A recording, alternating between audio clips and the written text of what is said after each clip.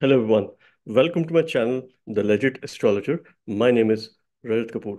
In my channel, I make videos on Vedic Astrology, the upcoming transits most importantly, and I continue to make videos on the upcoming transits of 2024. In case you're new to my channel, please subscribe, hit the bell icon so that you can keep yourself up to date with all the upcoming transit videos and concepts related to Vedic astrology as I continue to make interesting transit videos for you. And in the recent series, I have made a video on 2024 predictions for all 12 ascendant signs or the moon signs. You can check out that video on my YouTube channel. And I continue to make monthly predictions as well for all the ascendant signs as well as moon signs. Very recently, I have made a video on the predictions for the month of March, and I will also make the prediction video for the month of April in the coming days. So this video is about the upcoming great conjunction of Saturn and Mars. To make things simple for you, I'm going to present my screen and I'm going to share with you some interesting aspects about this conjunction that could be never heard before. And I have tried to make things very simple here. Now let's understand Saturn and Mars and when they conjoin. So before I talk about this great conjunction of 2024, in my opinion, this is one of the most significant conjunctions of this year because both Saturn as well as Mars play a very important role in our life. Mars is all about energy. It is a fiery planet. It rules the element of fire. It is the natural ruler of the sign of Aries and the sign of Scorpio, the natural first house and the eighth house of the zodiac belt. Therefore, it plays a very important role in our vitality. This is where we get energy from. Mars is the commander of the army. It is the significator of energy. It represents younger siblings as well. Mars at a Monday level or Mangal, which means auspicious. It is the ruler of all things that we do which require effort, which require a start or the beginning. In order to carry our day-to-day lives, Mars or Mangal plays a very important role in our life. Saturn, on the other hand, is the natural ruler of the sign of Capricorn and Aquarius, which are the natural 10th and the 11th house of the zodiac belt. And therefore, Saturn plays a very important role as well because it rules two important houses. It rules the highest Kendra. It is the Karam Karak. Saturn's all about discipline. It is about work, things that we do in order to sustain, survive in this world. All the labor class is associated to Saturn. Therefore, they have a stock difference. Firstly, Saturn is air element. Mars is fire element. Saturn represents the working and the labor class. Mars represents the army. Therefore, there's a huge difference as far as their significations are concerned, as far as what they really mean to this world. And if I look at this way, that Saturn and Mars come together once every approximately 2 years. So last time they were conjoined around April in the sign of Capricorn, towards the last degrees of Capricorn. That's when the conjunction was. And prior to that, they were conjoined in 2020. Thankfully, this time the conjunction is happening in the sign of Aquarius because previously, when they were conjoined, Mars had the greatest say because Mars was exalted in the sign of Capricorn. They don't share a very comfortable relationship with each other. Mars and Saturn are like enemies. And the reason for this is because Mars is the planet that likes to beat Saturn. If you try to understand in a very logical and simple manner, Mars gets exalted in the sign of Saturn, which is Capricorn. Saturn gets debilitated in the sign of Mars, which is Aries.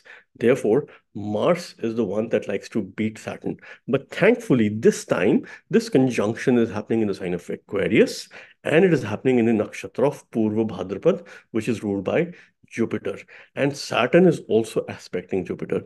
That means that Saturn is in great strength during this conjunction and has a greater say. So therefore, I do not expect very severe ill effects compared to the conjunction that happened 30 years ago, which was in 1994. So I'm going to put some statistics in place.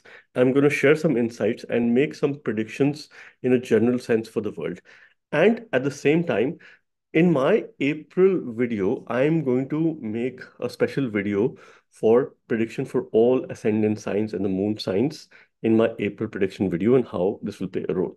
But for now, let's understand this great conjunction of 2024. Let me take you back to 1994 when this conjunction happened on 14th of March in 1994.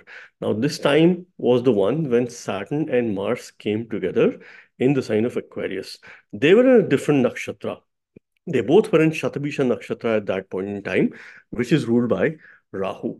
And if you look at a differentiating factor, which I will also present to you, is that during that time, Saturn and Mars were conjoined with two other planets. Sun, which was towards the last degrees of Aquarius, as it was making a transit to Pisces, and Mercury, which had entered the sign of Aquarius. So this was the kind of conjunction that was in existence 30 years ago.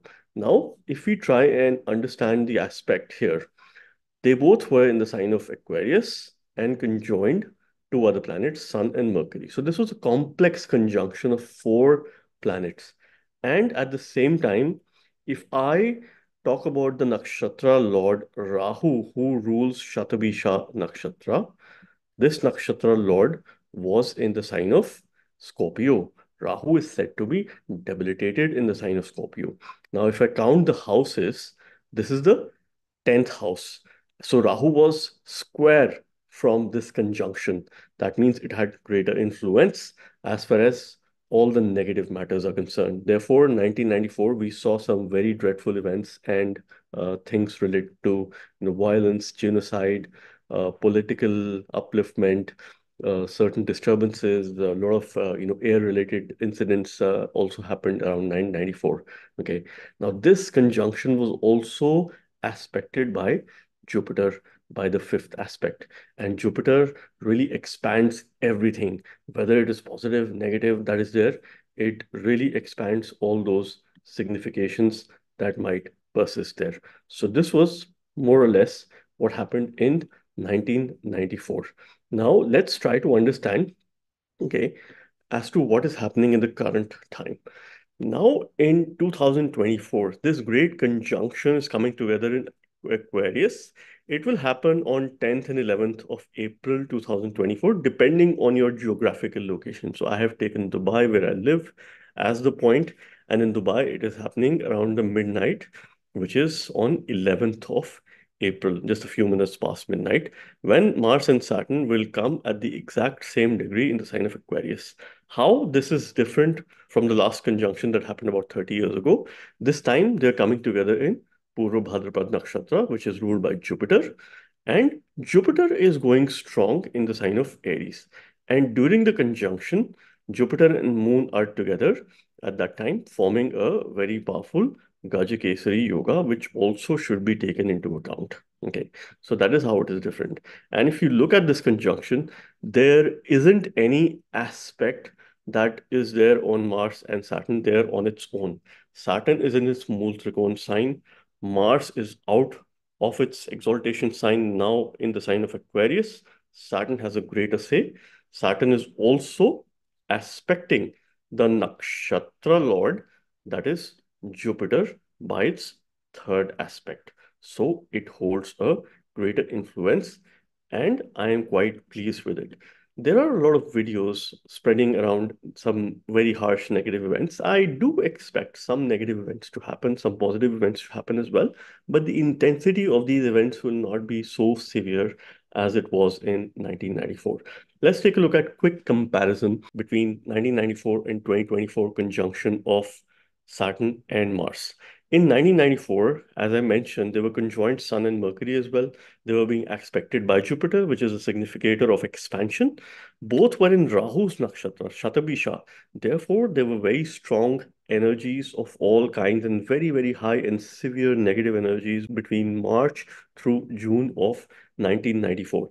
Nakshatra Lord was debilitated in the sign of Scorpio, and the sign of Aquarius had complex four planetary conjunction that was in existence at that point in time, and Rahu being square, which is 10th from this particular house. Aquarius as a sign, let's talk about that too while I say. It is a very karmic sign. Now, why is it a karmic sign? We say that both Scorpio and Aquarius are karmic signs. The reason for this is Aquarius has a dual lordship, similar to Scorpio. Aquarius is co-ruled by Saturn and also Rahu. Therefore, at that point in time, it was very severe because the co-ruler of Aquarius was debilitated, and at the same time, it was square from its own house.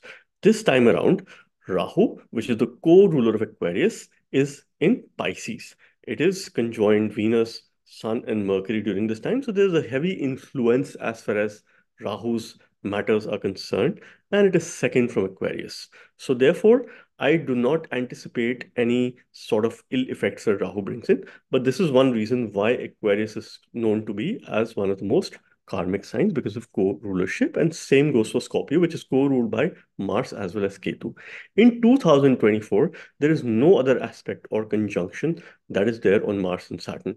Jupiter's nakshatra, which is Puru Bhadrapad, this nakshatra lord is very nicely disposed, going pretty strong in the sign of Aries. It is in its last leg for the next few days, weeks in Aries, and it is forming a Gajakesari Yoga, a very nice Gajakesari Yoga on the day of this exact conjunction when Mars and Saturn are in a warlike situation.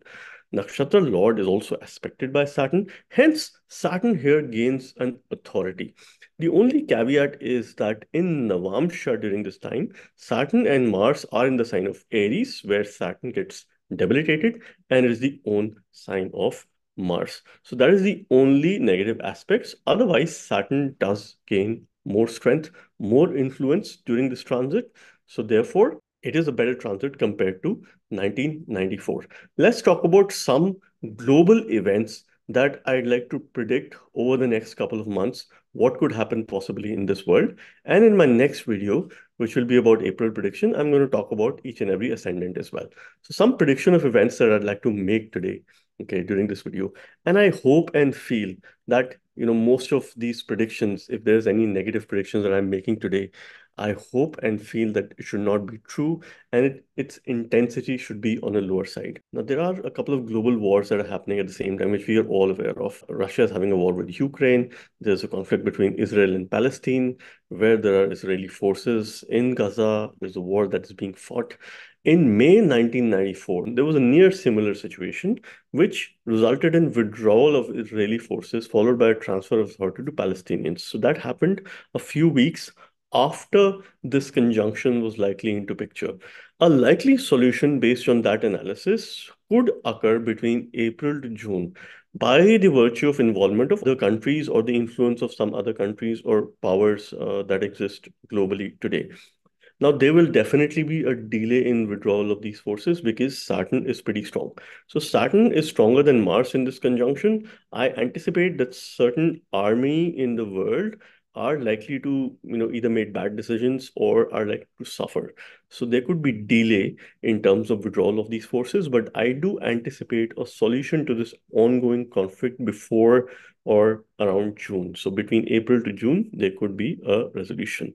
On the other side, based on some geopolitical analysis and understanding from the past, from a regional point of view, where there could be more tensions, I do expect intensification of Russia-Ukraine war with limited support from the Western allies or the Western forces. So that could be detrimental, to Ukraine, and I hope that it does not, last long or it is not too significant.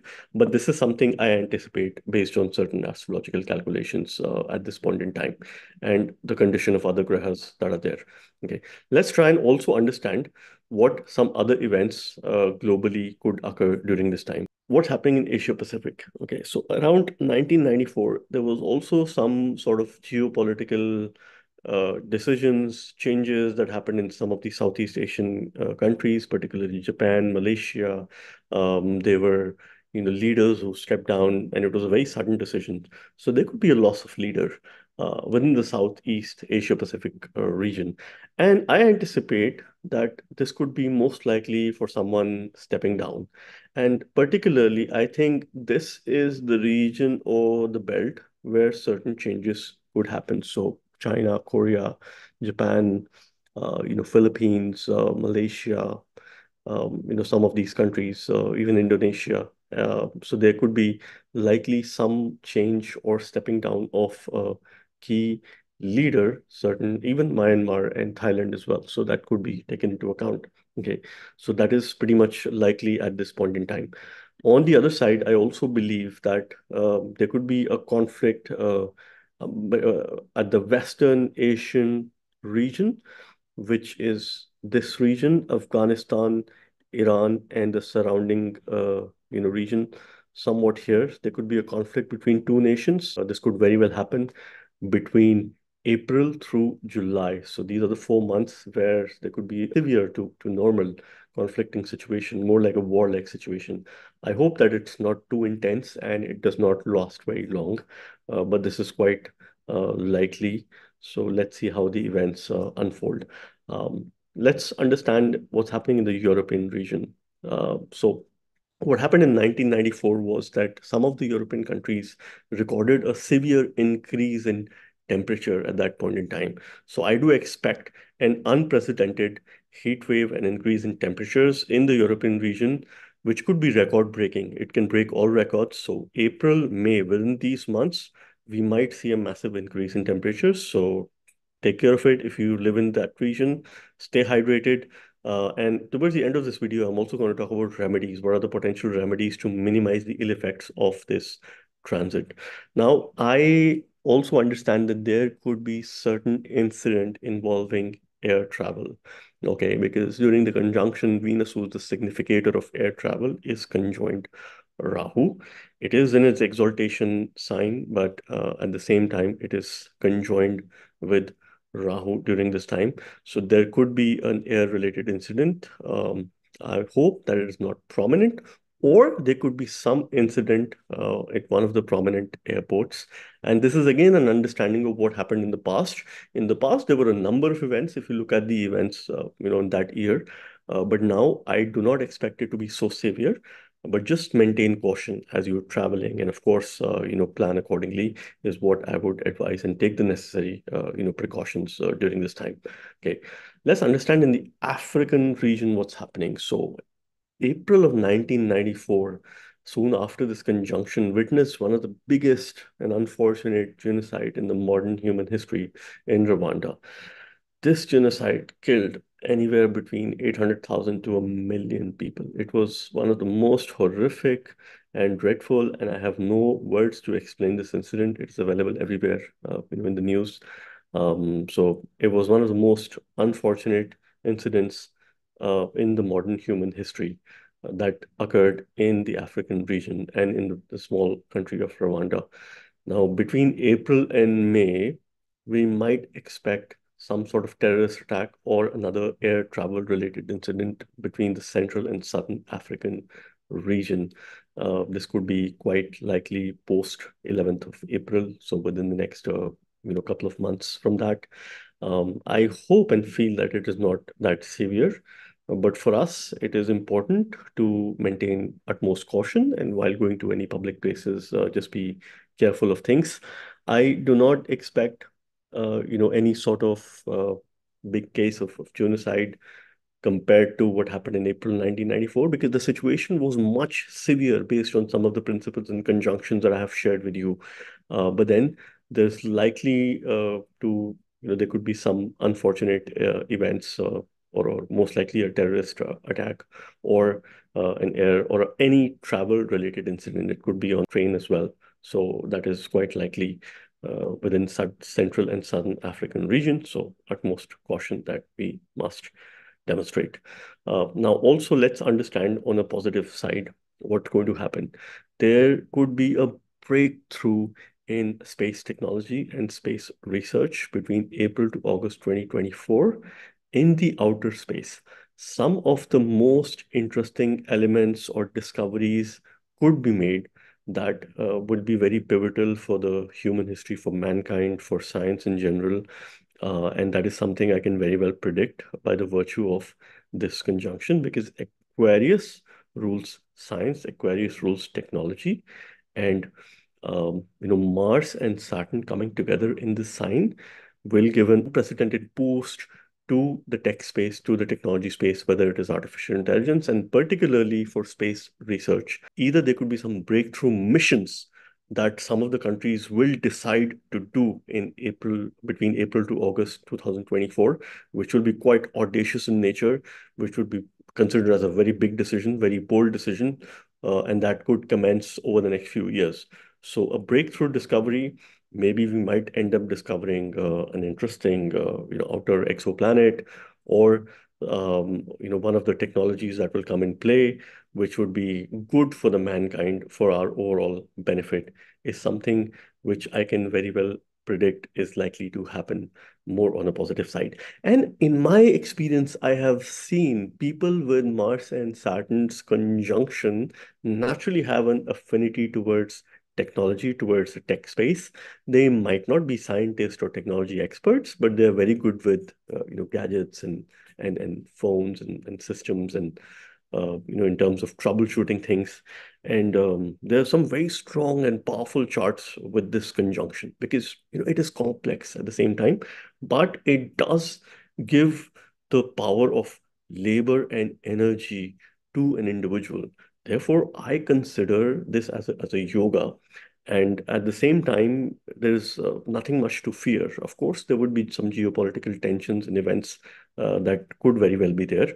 But there are significant developments as well, which I am predicting in this video. Now, most importantly, what is that we must do in order to minimize any ill effects of Mars and Saturn conjunction in 2024? Now, there's a very simple remedy that is there. That remedy is Hanuman Chalisa.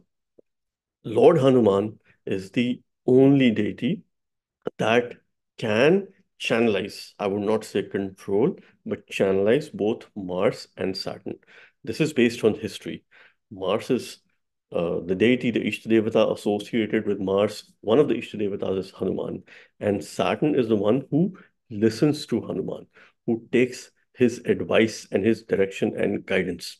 So therefore, chanting Hanuman Chalisa is the ultimate remedy to minimize any ill effects of Saturn and Mars conjunction if you feel that is there. I advise, based on my understanding, that Hanuman Chalisa should be read 7 times. It is mentioned in Hanuman Chalisa itself, Jo Shatbar Paat Kar Koi, Chhot Hi Bandi, Mahasukh Hoi. It is mentioned in Hanuman Chalisa itself that we should read it 7 times. If you cannot read it 7 times every day, I would advise in the month of April and May, all the Tuesdays and Saturdays of April and May, which is ruled by Mars and Saturn respectively, as far as the day is concerned, try to read it 7 times. It'll take you about 30 minutes if you read it 7 times, and that's the kind of time which you can take out. The other remedy, which is again common for all, since Saturn and Mars both are in Jupiter's nakshatra, which is Purva Bhadrapad nakshatra, and the deity, the Lord, which is closely associated to Jupiter, is Shiva. And the mantra is very simple, which you can chant to avoid any ill effects. And you do it 108 times. Either you do it 108 times or you just chant it for 5 to 10 minutes every day. It is Om Sada Shivaya Namah. This is a simple mantra which you can chant. The other mantra, which is a Veda Vyasa Raksha Kavach mantra, it is for protection. It goes like Om Jum Sa Vyama Veda Vyasaya Sa Jum Om. So this is a protective mantra because this mantra is covered by Om on both sides. So you can chant it every morning either for 108 times or you could do it for 10 minutes without a count for your own protection and gaining mental strength. So this was about Mars and Saturn's great conjunction of 2024. I hope and believe that it does bring a lot of positive aspects to individuals as well in terms of bringing that discipline and energy together that we can apply and put in our everyday work life, and this conjunction to be fruitful for most people. Other than that, take care of some of the global events and things that I have mentioned in this video, and stay tuned for my video that will come out in the next couple of weeks on April's prediction, where I will specifically talk about how this conjunction will have an impact on all 12 ascendant signs and the moon signs, and remedies specifically that we must do to gain most from this conjunction and avoid any kind of ill effects from this conjunction. Thank you very much, and God bless you all.